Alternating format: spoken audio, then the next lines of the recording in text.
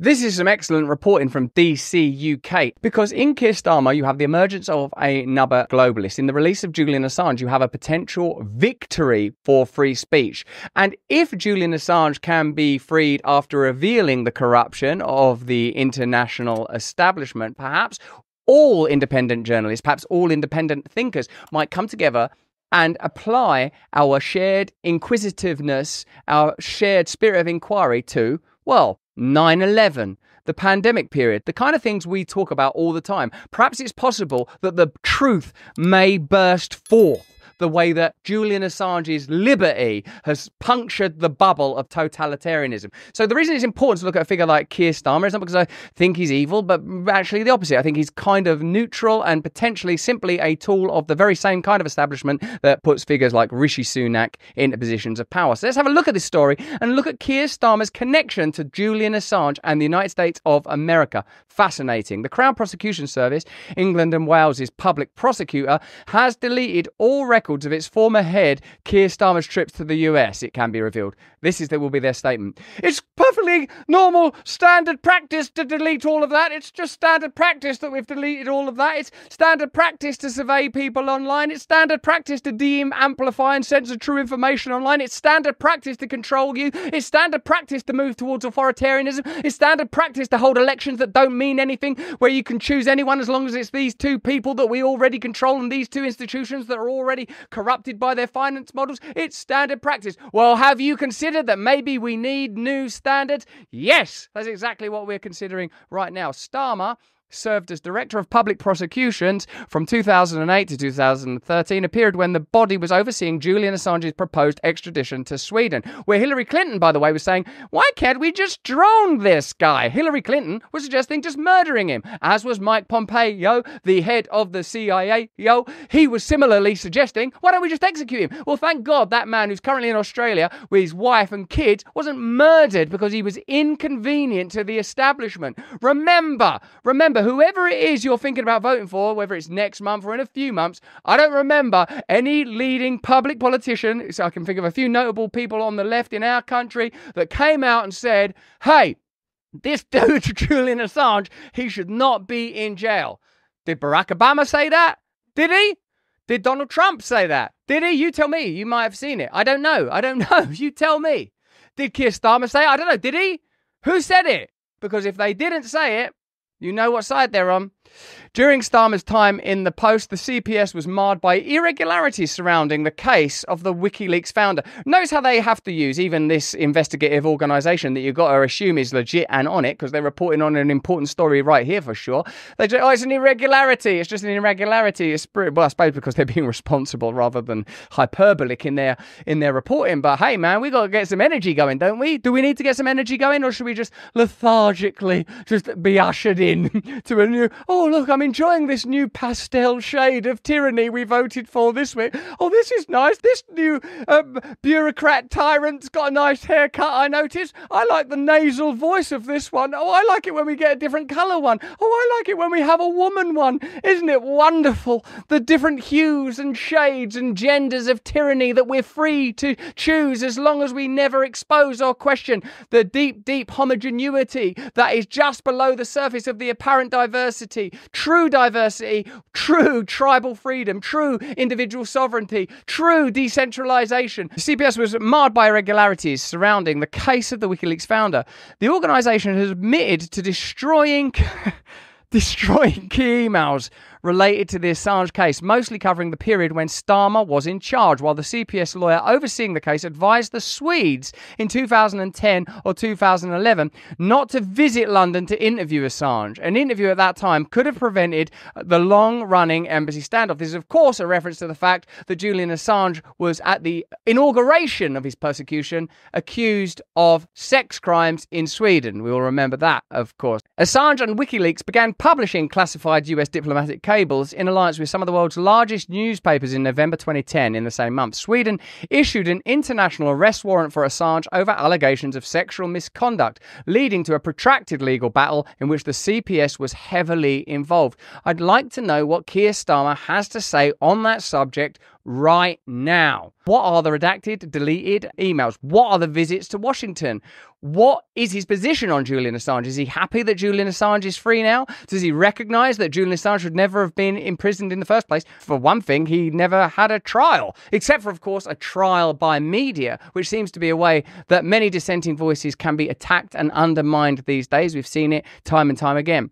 But while there is no longer any official record of what Starmer did on these 4 trips on the British side, some information has come to light on the US side. US records show that on the 9th of November 2011, the US Attorney General Eric Holder met with Starmer at his office at the US Department of Justice, the DOJ, for 45 minutes. Starmer's CPS was then handling Assange's proposed extradition to Sweden. Declassified has previously shown that the UK Home Office deployed 8 staff on the secret operation to seize Assange from his asylum at the Ecuadorian embassy in London. This was a highly irregular move, as Ecuador is a friendly country and the asylum is a right enshrined in the Universal Declaration of Human Rights. I visited Julian Assange in the Ecuadorian embassy during that period.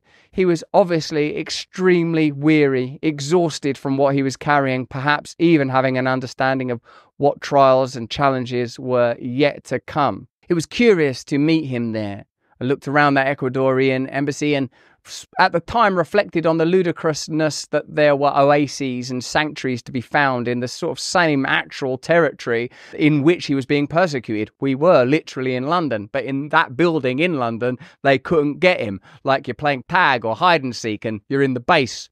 It just made me recognise how temporal and abstract some principles actually are. I'm not suggesting there aren't universals, but it is peculiar to know that Julian Assange found himself in sanctuary for that moment. He slept behind a bookcase in a corner, and I asked, can I see that? He goes, no, that's where I sleep. That's the last bit of privacy that I've got left.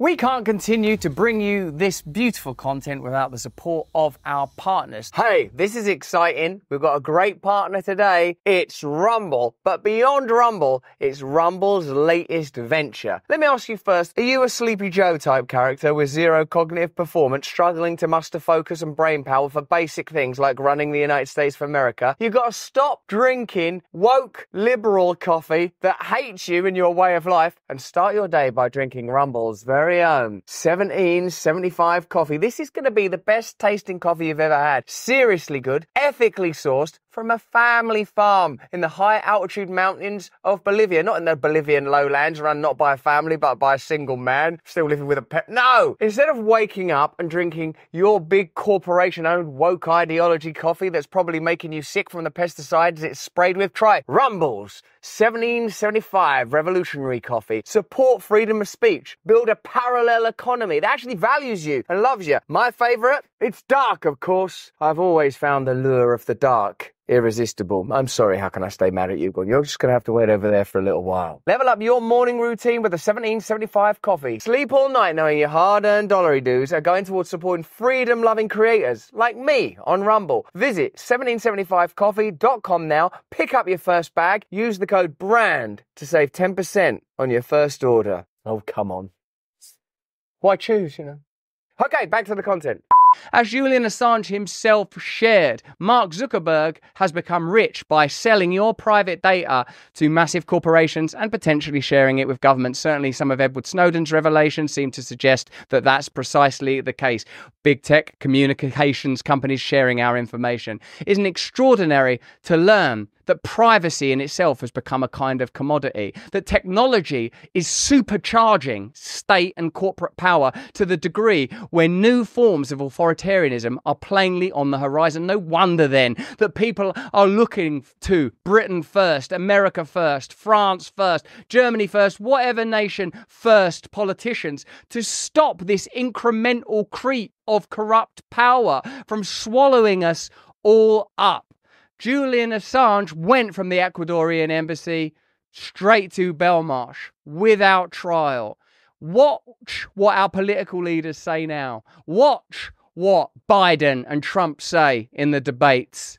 And watch what Keir Starmer eventually says, what Rishi Sunak says What are they going to do? Oh, he put American military he's going to take the Mike Pence route through this? Is that route going to be available to him? I'm not sure anymore. I'm not sure. It will be fascinating. The CPS's lack of disclosure of documents related to Assange may raise suspicions of a cover-up. While Starmer was still in charge in April 2013, the CPS rejected Assange's request for the personal data it had on him because of the live matters still pending. I wonder why Assange wasn't given his legal right to access under the Freedom of Information Act to those documents. Do you want a government that's just sort of controlling you and censoring you and surveilling you? Is there an opportunity for you in the next election in your nation to vote against that? Are there independent candidates that say that you will run your own life? The government will be your servant. We will end lobbying, we will end donations, and we will ensure that you have as much power as possible. We will pull our countries out of foreign conflicts immediately. Let's stop this madness. Let's get out of these wars. Let's do whatever we can to improve your life, to start supporting infrastructure. That's the only function of government. You don't come to us for ideology. We've proven that we're ideologically bankrupt. You go to your God or your lack of God for ideology, and we'll get on with making sure that the trash gets collected on time, that your streets are clean, that your schools are working, that you can get doctor appointments. We'll leave you alone and shut the fuck up, which is what we should have done a long time ago. Because when it comes to morals, we got nothing really to offer, have we? Even GCHQ, the UK's largest spy agency, had granted Assange's request for the personal information it held on him, which revealed one of its intelligence officers calling the Swedish case a fit-up. What an astonishing revelation that was. Hillary Clinton, though, had some interesting views on it. This is from Fox. Hillary Clinton inquired, "Can't we just drone this guy?" Well, thank God she couldn't just drone that guy. And whatever Keir Starmer, Hillary Clinton knew or didn't know, whatever these globalist figures, interchangeable in my view, who seem to enter public life relatively poor, leave public life pretty goddamn rich, seem to have another angle. I don't know how it works. I'm just another person trying to make my way in this world. But Julian Assange's freedom and release has told us a lot about corruption. It's told us a lot about the obligations of independent journalism and independent journalists, and it's told us a lot about the collective power we share. Whoever those of you were that were continually campaigning for Julian Assange's release, you won. The people in Australia, the people in America, people across the world that held faith at a difficult time. I certainly can't claim to be among the number that held fast. I was terrified when that dude started getting accused of sexual misconduct stuff. I thought, woof, that looks pretty dangerous. It looks like they'll do anything to bring down anyone that dares to speak out against power. Julian Assange is an incomparable figure, perhaps, in the modern world when it comes to standing up to and exposing the corruption of authority. It's easy to forget how much he's informed us when it comes to matters of war. What he said about Afghanistan, the purpose is not to end the war, it's to sustain it, it's to drain tax money from public bases and to filter it into private hands. You can apply that to all of the wars that are going on right now. The problem is Julian Assange remains relevant, and now Julian Assange is free. And if he chooses to spend the rest of his life with his family and his children, then good luck to him. Good luck to him, and he deserves that. That should happen.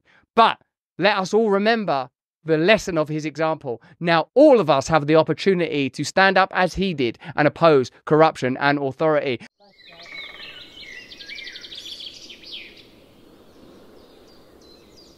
Hey, thanks for watching. If you want to see more uncensored content where free speech can flourish, join our live stream. Click the link right here to watch the next video if you want to, or become a member of a growing movement. Download the Rumble app and you'll be informed every time we make a new piece of content. Stay free.